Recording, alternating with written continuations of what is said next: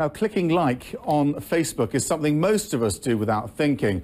The University of Cambridge over in London actually did a study of what people like on Facebook to try to determine facts about them that they wouldn't otherwise know. So they didn't just look at the products, the movies, the bands that people like. They also looked at the status updates that people liked, the photos that people liked, and they were able to draw some really interesting conclusions about all of your likes that you're clicking can tell more about you than you might have realized, from your political values to your religion to your gender to your happiness to your age. In fact, some parts of your identity can be predicted with 95% accuracy. Accuracy was lowest, about 60%, when it came to predicting whether a user's parents were still together when they were 21.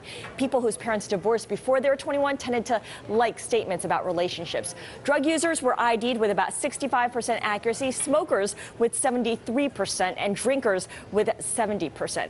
Sexual orientation was also easier to distinguish among men, 88% right there. For women, it was about 75%. Gender, by the way, race, religion, and political views were predicted with high accuracy as well. For instance, white versus black, 95%.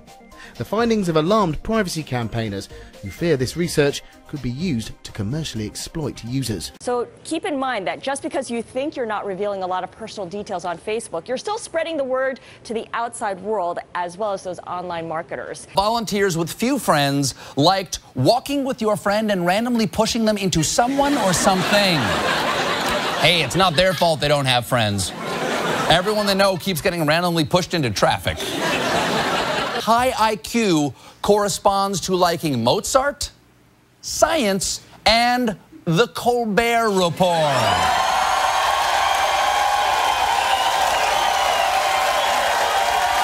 Research indicated people who like Harley-Davidson motorbikes are generally of low IQ.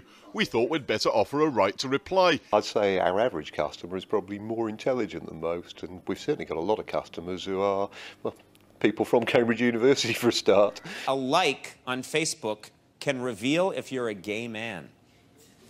Yeah, especially if what you choose to like is penises.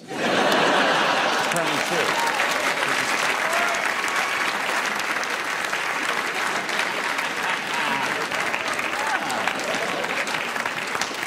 That's my wife walking in. I'm like, oh!